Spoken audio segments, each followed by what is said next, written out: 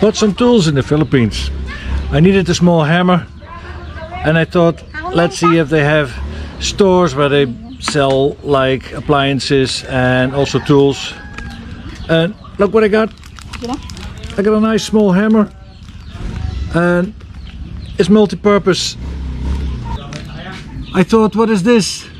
It's a hammer and something else. They know after work you have to relax with a beer.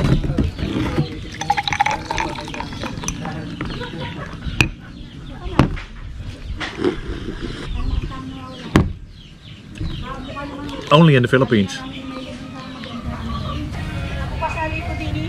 Now today we have a lot of people in the backyard. All local people and my family-in-law. They are digging.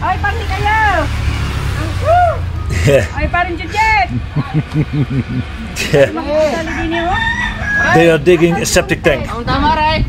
A big hole in the ground where the waste of toilet and bathroom and basin goes into. There was none, yeah, a small one under the toilet. Now I'll show you later.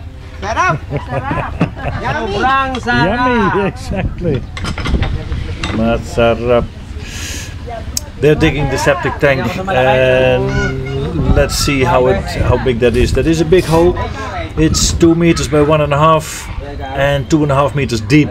And the strong local guys are digging it for us. And I will put in a time lapse so you can see how it works.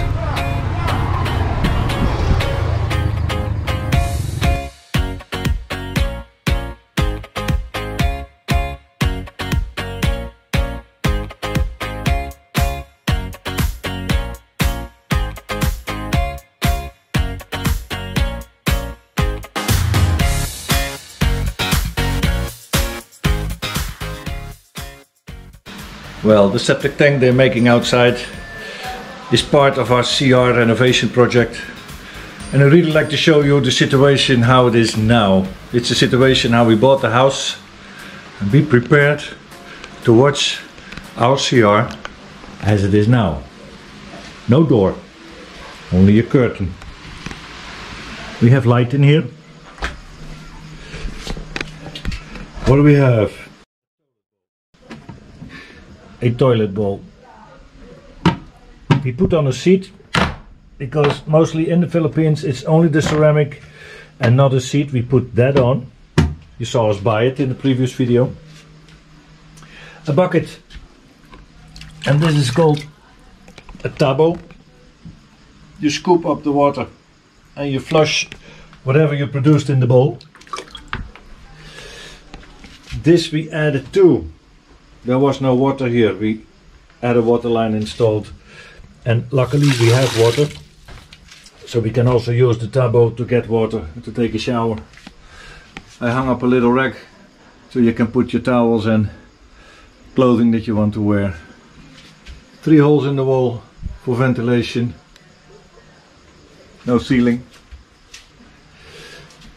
This is the rack we bought to put in, yeah, like soapies and things. A broom to clean out the bare concrete floor, sorry. And we improvised a table for some shampoo and brushes and things. Also for the doggy.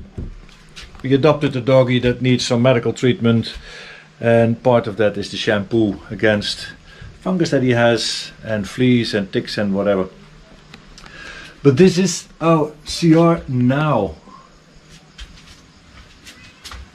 Even the wall is not finished.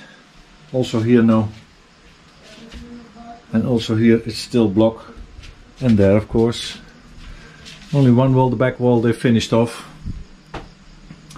And this is where they start the renovation.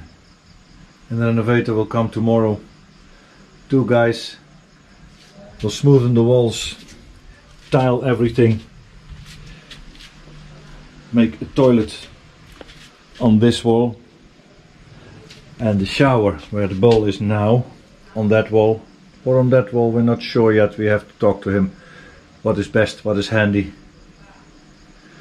But this is as primitive as it gets, at least for me.